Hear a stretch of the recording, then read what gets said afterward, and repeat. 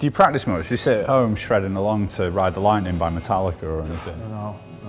You know, I can do what I do. I only played lead in Oasis because no one else could do it, and Bonehead was bald, and that would have been fucking preposterous. My name is John Doran and I write about music. This is a new series of British masters for Noisey. In the last series I interviewed such luminaries as Brian Ferry, Johnny Marr and John Lydon. In this series I will be interviewing other notable figures from the field of popular music. At first it might not be immediately obvious what links these characters other than the fact that they all feature heavily in my record collection. But as the series progresses, I hope it will become clear that all of these disparate figures are outliers in their field. Today I am talking to Noel Gallagher, who rose to unshakable prominence with Oasis, one of the biggest rock groups the world has ever produced. Noel Gallagher is today what he was right from the start, a bona fide rock and roll star. It's my pleasure to introduce Noel Gallagher. Hi. Hello. If I was a gambling man, I would lay money on Chasing Yesterday being your 9th successive platinum selling record. I mean, it's comfortably on the way to doing that already. Don't you pass a point where you think, do you know what, I've kind of made my point with rock music? Does it never occur to you to say, I think I'm going to go and spend 2 years in Indonesia studying gamelan, or I'm going to start releasing anonymous grime records or whatever? If you're a songwriter or a composer, you're kind of in it for life. I enjoy the writing, although it can be very frustrating when it's not happening, but I do enjoy that. I genuinely don't know what I would do. Some people in some quarters give you stick for being like a formulaic songwriter, but I'd say Chasing Yesterday is kind of progressive, really, isn't it? Well, relatively speaking. What does that mean anyway? What does it mean? And who are some people? The Guardian? Who gives a fuck about the Guardian? Well, everybody's got an opinion anyway. Do you know what I mean? But I don't really think about it too much. If it sounds good to me, I put it out there. I'm not begging people to come and see me or buy it or anything like that. If my audience, if such a thing exists, gets it, that's great. And if they don't, that's great too. You know what I mean? I kind of like it. But you know what? That's exactly what I did think when I heard Chasing Yesterday. I did think, fucking hell, The Right Stuff is amazing. And I think that's like one of the best songs you've ever written. I think it's better than anything off, like, What's the Story?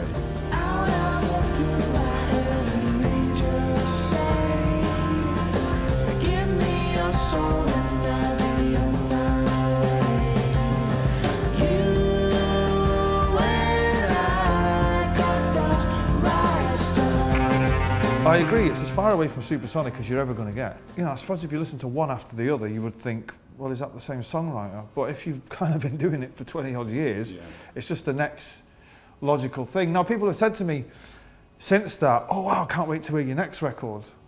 And I was like, well, why? You know, I haven't written it yet. And they're like, well, it sounds like you're going. And it's like, don't fucking get, but I don't get bogged down in where it might be going, you know what I mean? It's all about the songs. You know, it's all about the songs. If the songs are good, the vibe of it, I'm not interested in the vibe, you know what I mean? So you worked with Johnny Marr on the Ballad of Mighty Eye, which is a great track, but obviously he's been a supporter of you and Oasis since day one, hasn't he? How did you meet him originally? Well, I met him through this lad I always used to see at the Hacienda.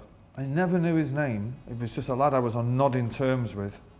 I bumped into him one day when I was coming back from HMV, and I just bought There's album, Dusk, and I bumped into him in the street. And that's the first time I'd ever seen him outside of the Hacienda. And we chatted away about things, and I obviously had an HMV bag. And he said, oh, my kid plays on that. And I was like, who's your kid? And he said, oh, Johnny. And I was like, wow. And then he got to that I was in a band called Oasis, and he said, oh, give us your demo tape, and I'll play it to our kid.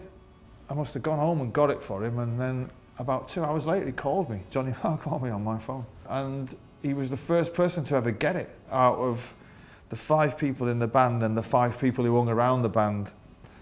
And I remember on the second night that I met him, he took us out for a Japanese meal, him and his missus Hans. I'd never had a Japanese meal before. And we went back to his house. It's a fucking massive house in South Manchester. And it was just great. And then it was a funny thing, because the very next day, we had a gig in Glasgow, and it was the gig at King Tut's. Oh, right, yeah, yeah. And then the day after that, it was my birthday, so that was a fucking good weekend. Yeah,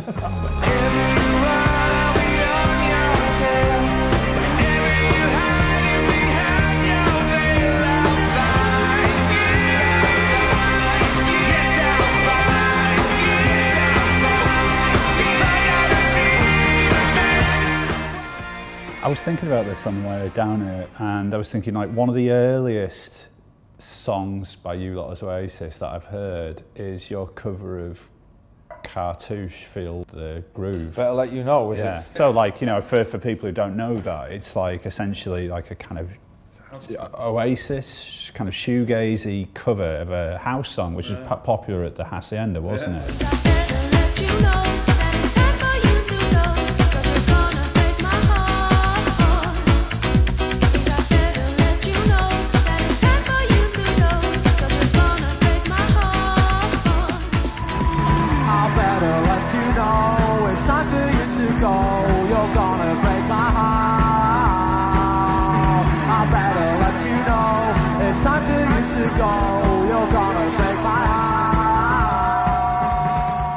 Were you kind of into house music? Fucking hell, I've just been listening to it today. It drive my neighbours fucking mad. Yeah. Yeah, I love it. When the acid house thing started in '87, it fucking blew my mind. And it continues to do so, it's great. What was your first pill like? Did it? Little Yellow New York, yeah, it's great, yeah. Not as good as my last one. So, like, in the modern kind of popular music environment, like the guitar solo, it's almost something of an anachronism these days. You know, you don't hear them that often, especially on the radio or whatever. And of course, your record's peppered with them. What to you is like the perfect guitar solo? What's the one that you really wish you'd written it? Comfortably Numb is by far and away one of the greatest guitar solos of all time. Saying that, you got to go something to beat Jimmy Page's riffs.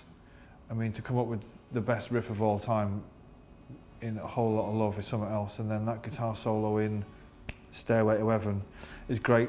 But I don't really get hung up on guitar solos. There's some great ones on my record.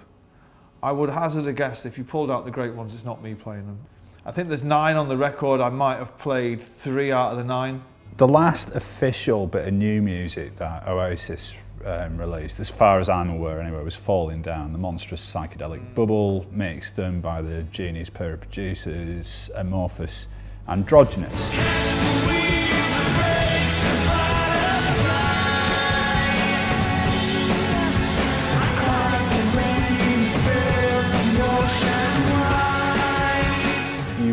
Cahoots with them for a while, weren't you? Working on a space rock album, but I believe it's not coming out. What went wrong there? It got finished. The album got finished. I spent a lot of time working on it, but the way that they work was to get me in and play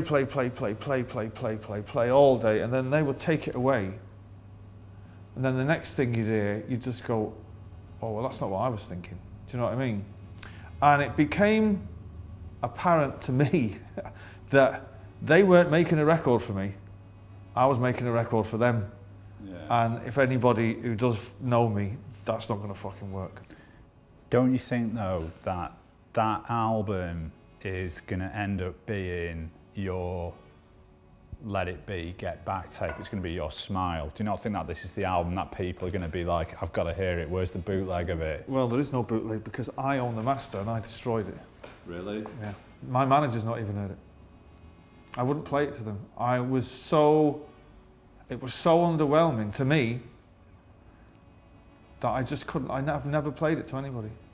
I'm not gonna put records out to please people and their imagination, and then you hear it and go, actually, it is a bit shit. It's like, I know it's shit, you know, so it's not coming out, and that's the end of it. So in 30 years' time, you're not going to be at the Royal Albert Hall with your feet in a box of sand at the piano, Amorphous Androgynous coming on stage on Zimmer frames? I wouldn't have thought so. In 30 years' time, I'll be 77. Fucking hell, please tell me I won't be fucking playing the Albert Hall at 77. Jesus. What's the story behind Purple Parallelogram, the Evan Dando song? Oh, as I recall it, we were just fucking around in an hotel room. Loads of us wrote that song. Who else was there? Liam, Bona, everyone that was on that tour. And I think we finished it off in the bar of the Columbia Hotel. And I know Evan, I've seen him recently, and he's a fucking great lad. But he kind of, when we'd written this song, we just thought we were messing around, just like lads playing guitars. The next thing, somebody sends us a finished version that he'd gone and recorded, and we were like, whoa, hang on a minute, fucking hell. If it was like cigarettes and alcohol, you know, it would have been great, but it was a bit shit. Purple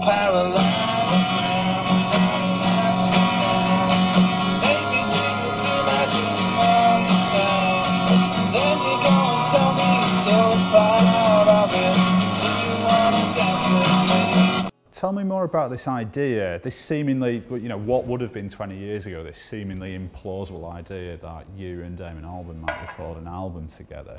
So we met up one night purely by chance and blah, blah, blah. Had a beer and was like, fucking hell, what's all that about? Fucking blah, blah, blah, and all that. And then, as I would say to a friend of mine, next time you're not busy, we should go for a drink. It was like that. That was it. Turns out, he's quite a genial fellow, you know, as am I. So we get on all right.